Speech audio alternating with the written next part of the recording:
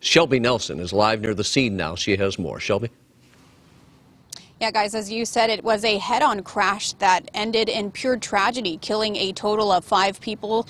Now, we do know that Highway 1 is now reopened after investigators, even naval police, were out here for hours. It reopened at about 2:39 this afternoon. But take a look at some of the video we have from earlier moments after that crash happened.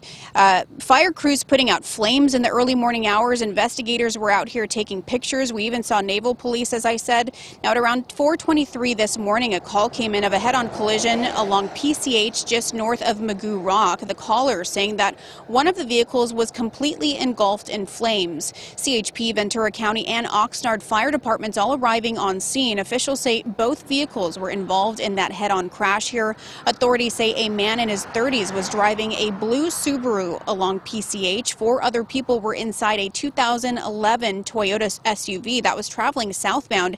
At some point, one of the vehicles crossed into the opposite lane, causing that head-on crash. The Toyota immediately was engulfed in flames, and unfortunately, by the time first responders got here, it was too late for the people trapped inside. Now, we reached out to naval police who were out here. We're waiting for a response, but it's also important to know that this is an area located close to the Point Mugu Naval Air Station, which is only about 5 minutes away.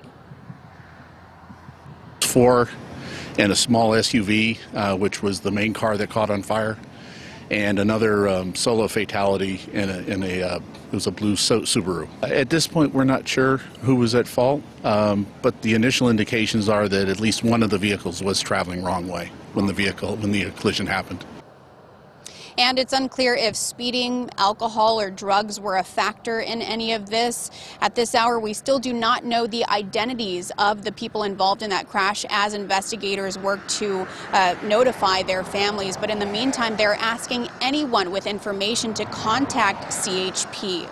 Reporting live in Point Mugu, I'm Shelby Nelson, KTLA 5 News. All right, Shelby, thank you so much for that.